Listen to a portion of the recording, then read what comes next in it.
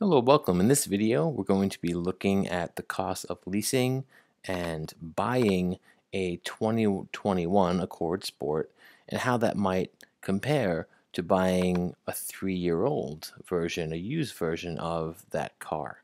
Now, to do that, we have a spreadsheet that we're going to build, and you should have a copy of this already made. If you don't, go to Canvas and get a copy. You can see up here you should also add your name, and over here make sure you share it so it's not private like I have it set right here, but so that I can actually edit it and help you in your work, and so that others at our school can see it. So go ahead and make a copy, add your name, and toggle those share settings so that I can edit it. Now, in our case, we're going to look at this specific car with a purchase price of $27,430. Let's type that in, $27,430. It'll be the same as leased or bought new. And we're going to use this specific car just to make sure that you're able to recreate this data and analyze it for a car of your own choice later on. So we're using this as a learning tool, really. And in this case, we'll start with leasing.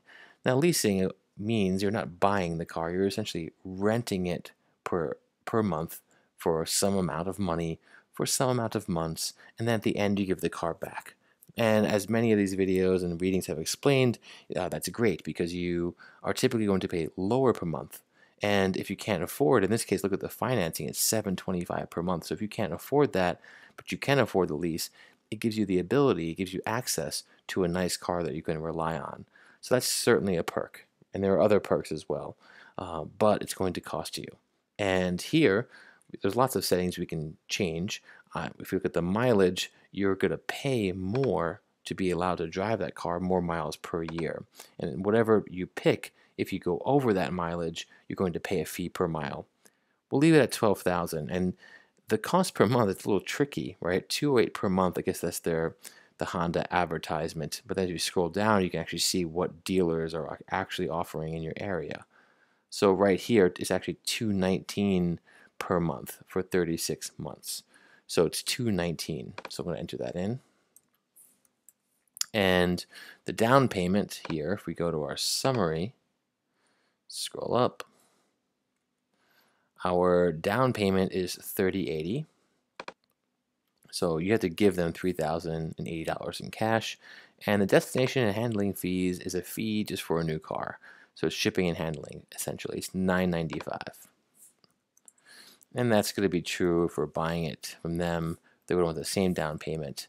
But the monthly is much higher. So let's just go analyze that. Go to finance. Here it is $725 per month. So we're going to actually leave it at that. So I'll put $725. And here the total paid is going to be equal to, for the lease, the monthly amount times the term of our lease, which is 36 months, plus the down payment, plus destination and handling. And then I can just actually drag that formula down here to do it for buying the car new anyway as well. And you can see there's quite a difference there. And right away it might seem like leasing is certainly a better option. But don't forget that at the end, when you trade the car in, when you're leasing, you don't get any value back. But when you sell the new car, you do get some value back. So how much would we expect to get back on this Honda? Well, it's a 3-year period in which we're paying off this car.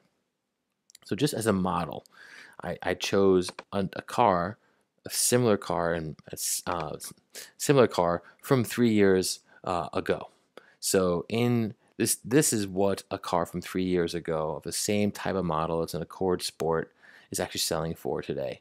Is that a perfect approximation? Not at all, but it gives us something to think about, something that we can use. So it's $21,995. So maybe in 3 years we can sell it for about $21,995, which is certainly less than we paid for it, but it's better than zero. Now the total cost is where things start to change. For the lease, the total cost is going to be the total you paid for the car minus the end value that you can sell it back for. So it's going to be that $11,959. But then for the new car, if you look at that, it actually ends up being lower because you do actually pay more money over those 3 years, significantly more. But then when you sell that car back, you will have really only spent about $8,000 to drive that car for 3 years. and that is the difference between what you paid and what you're able to sell it back for. Now, if we're looking at buying a car new, uh, it's certainly going to be better than leasing it over the long term, but you have to pay more per month, which can be difficult. But buying used, how can we model that? Well, let's just use that 21,995, that 2018 car that we were just looking at, and analyze it. So here it is. And we go to calculate monthly payment. Let's make sure everything's set up. You can see right here that there's $2,200 for a down payment. There is no destination and handling fee because it's not a new car. And for the 36 month, that's set down here, not 24, it's $563 per month. So I'm going to enter that. Okay, so our total paid, again, I could just drag this down, but I'll rehash the formula. It's going to be that monthly amount times 36 months plus the down payment plus destination handling fees, of which there are none, and that's even less. It's $22,468. So how much can we sell this car for after those 3 years? Well, at that point, the car will be 6 years old, right? It was already 3 years old when we bought it, and then another 3 years passed, so it's 6 years old in total. So I just looked at a car that is 6 years older right now to see what that might sell for. And I don't have an exact model, and of course it's gonna be all over the place, right? 15, 19, and you could really think about the miles that you would probably drive at that point if you want to understand what you might be able to sell it for. But right here, I'm just going to pick 15,590. I think that's reasonable because there's lots of 15.9s that I see here. It's only 14, a little bit less, but I'm not sure the reasons for that. But it's 15.8 over here. So there's lots of variation, but I'm going to pick 15,590. That seems fair. So that means that its end value will be 15, oh, go back, I forgot already, 15,590. Okay. And the total cost is going to be the difference between what you paid for it over those 3 years minus the end value, which we already have as a formula right here, so I'm just dragging it down. I could type in equals F4 minus G4, but that's only going to be a cost of about $6,878. What's interesting is if you look at the monthly cost based on the total cost, right? I said based on the cost to own. I'll say based on the total cost just to be consistent. Right, we're looking at this column right here. So it's just going to be that number divided by 36. Right? I think the autofill is correct here. So you can see it from this perspective as well that buying used is certainly the cheapest. It's $191 per month. Of course, again, the problem is you have to pay more per month in order to own it, and that would change, of course, if you put down a larger down payment, right? That would impact it. And now what we want to do is create a graph that shows, well, what does it initially look like for the cost of leasing versus buying new and used? And then we want to make another chart where it actually incorporates total cost and not just the total you have paid, right? So we'll have a total paid chart and a total cost chart, and you'll see them side by side. I think the easiest way to do this, I'm going to create a sheet right here where I have the month, and then I have 3 things: lease, buying new, and then buying used. And the months are going to go from 0, 1, all the way to 36. So I can type them out or just kind of drag it down. So one more. All right. So now I need to start populating these cells, and I want to start the lease off by incorporating, pressing equals, with a call to the destination and handling fee, and then I'll type up here plus the down payment. So that's the upfront cost for the lease, and for buying new, it's going to be equal to, click over, same thing, down payment plus destination and handling fee. For buying used, type equals, it's going to be equal to the down payment plus a $0 destination and handling fee. So these are our starting values right here. And then from that point on, we want to add the monthly cost to that starting value. Now, Honda, I believe, actually makes you pay for some cars that first month of lease up front, right from the beginning. But I'm going to assume they may have you pay it after the first month or at the start of the first month, or however you want to say it. But I want to count it as a separate number. So then what we're going to say is that our monthly payment type equals for the lease. It's right here in C2. And I hit enter. But I want to add that to the starting value here, because what I want to happen in each row here with the month, let me put this in the middle so it looks prettier. Each row should represent the total I've paid for the lease or buying it new or buying it used at that point. So when I look at 1 month, I want to look at what's the total I've spent at this point to have this car.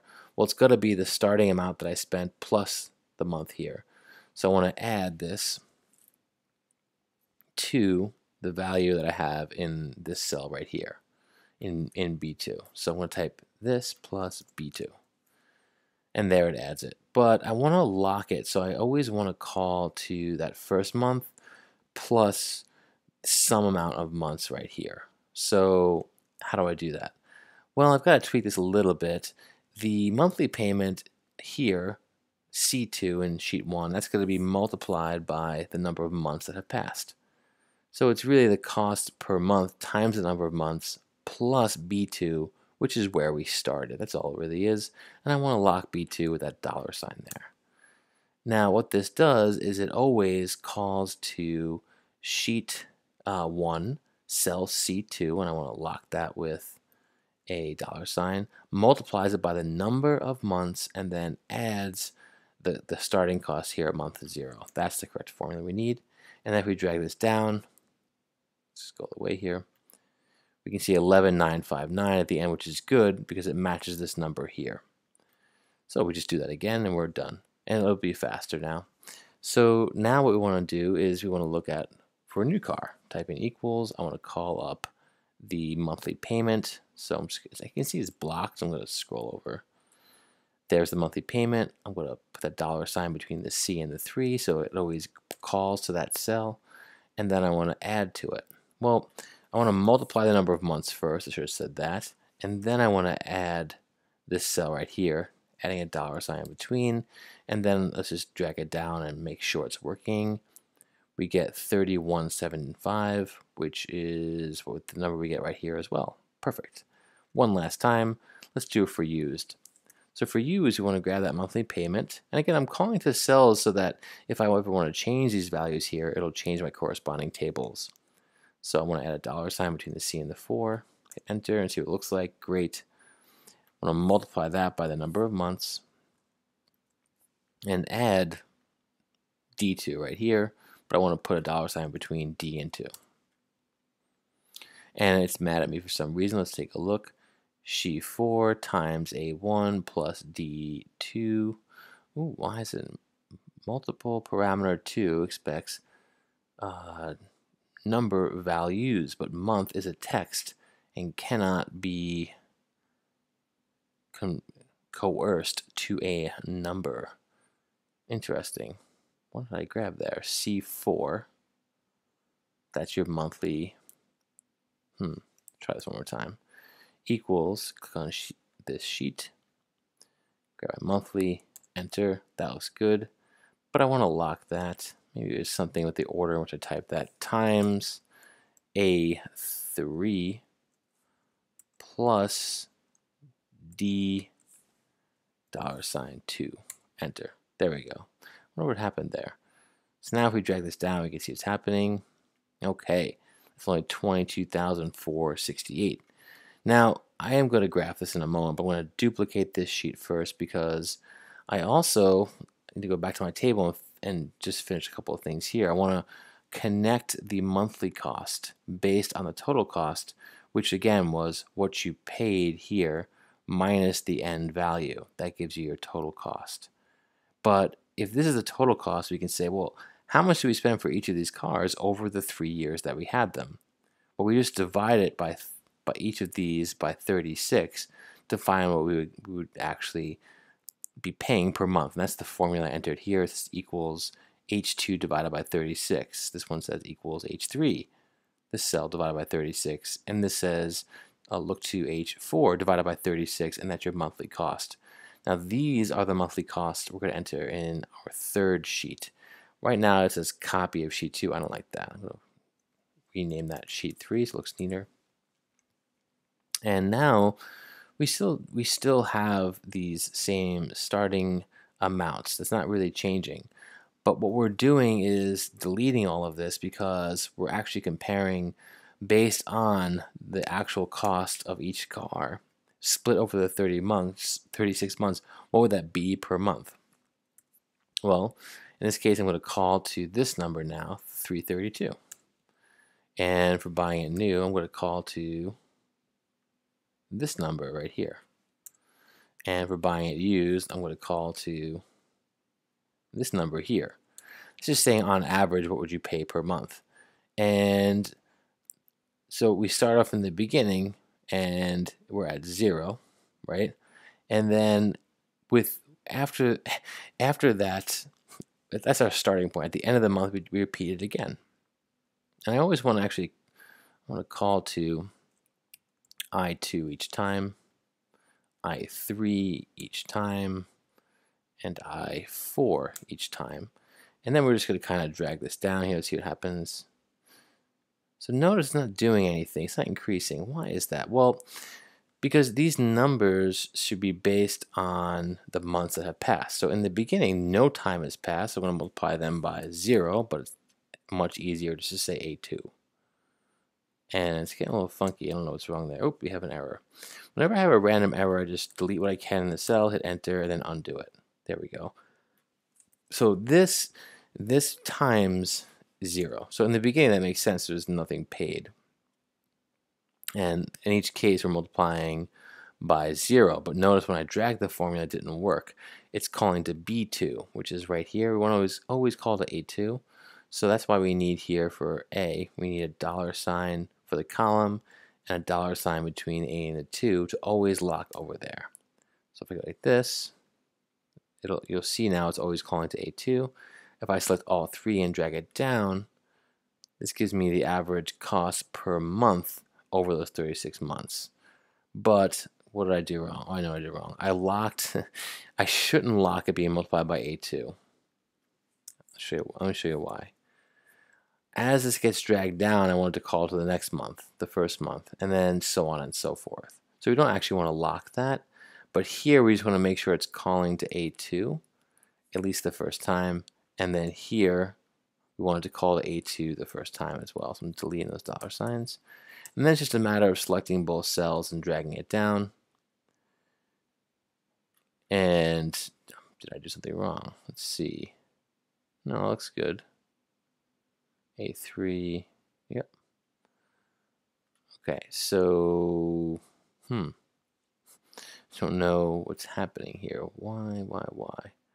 This is, let's see, this is I2. Oh, I know, this should be this is J2, it should be I3, I apologize.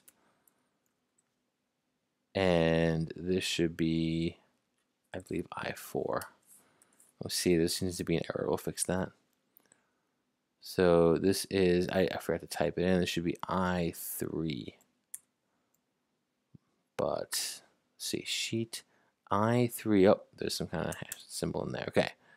So now as we drag this down, I was just fixing the notation in the formula there. Boom. We can see that these 3 numbers, the 11959, 8180, and 6878, they match these numbers here, which makes sense. So now we have everything we need to make our tables showing all of this information. So let's do that. Go to Insert, Chart. Okay, we got a blank chart, and we want to tell it what to do. So we want a line graph. In our first case, we want to call to this sheet right here. We're just looking at the total cost per month. So we want to tell the sheet to do that. So there's lots of ways to do it. I'm going to say the data range that we're looking at. I'm going to click over here to select up my data range. Go to my second sheet, pick the first column, and hit OK. You can already see it's starting to grab some data about something. All right, next, let's grab some series here. So I want to grab the data for leasing. And then I want to grab down here, add more series. I want to add the data for buying new. And then let's do one more. I want to grab the data for buying used. Boom. Now you can mess around with the scale on this. I think it's most important at least have a title. And we're going to try to use the same language that we're using here. This is just the total paid chart, right? It's tracking the total paid over time. And you can see that, so there's some confusion here with my graph. Let me delete that. What did I just do? Okay. So here, clearly I have to edit this a little bit. I messed up with my series, so I want to get rid of the month series, remove. Okay, that looks better. So under customize, you can change all kinds of things, but the point is right now, leasing seems to be the cheapest all the way down here, whereas buying new is the most expensive. So I'm going to shrink that down. If you want to add the numbers for the months on the bottom here, as I think you should, under x-axis, if you just click month, in this case month, or you can click here and then go to your sheet. You can click that as well, and then you get the numbers there. And now we're going to repeat the process, but we'll look at how to take into account what happens when you sell those cars back. So we're going to go to Insert, go to Chart. Okay, go into a line graph. We'll just add x-axis and series. Let's do that here. Okay. This one keeps asking me for a row. So you know what? I will, hold on a second here. Go to my data range and let's see if we can grab it all at once. There you go. Boom, hit OK. And there we grabbed it all at once. That was much easier. And there are now 4 categories in here. We don't want that. So we want to remove the series that's put down for month. And we want to, for x-axis, add a month back. It looks a little bit better. Let's see that. Okay. So we just need to fix the title. So go to Customize, Title. And here it is, title text. So we have a total paid versus, let's say, total cost, I call it. And again, that's just our way of quickly saying, okay, that takes into account that you can sell these cars. And what's interesting is you can see that at first it seems as, well, leasing is the best because you pay the least out of the cash you have. But over time, leasing, in fact, costs the most because there's nothing to sell back. Whereas buying used is clearly the best choice in terms of the total cost of the car. Right? It's certainly the lowest number here. It's interesting in this case that the total cost is so close between new and used, especially when their purchase prices are so far apart to begin with, and that's to do with depreciation rates over time. All right, so I hope this helped. I will just quickly kind of click around so you can see formulas and pause the video if this is something you need to get. Here I'm clicking through. Feel free to rewind. You can pause and see what I did. But this is what you should ultimately submit just to show as a proof of concept that you can get through this information on a spreadsheet. Thanks.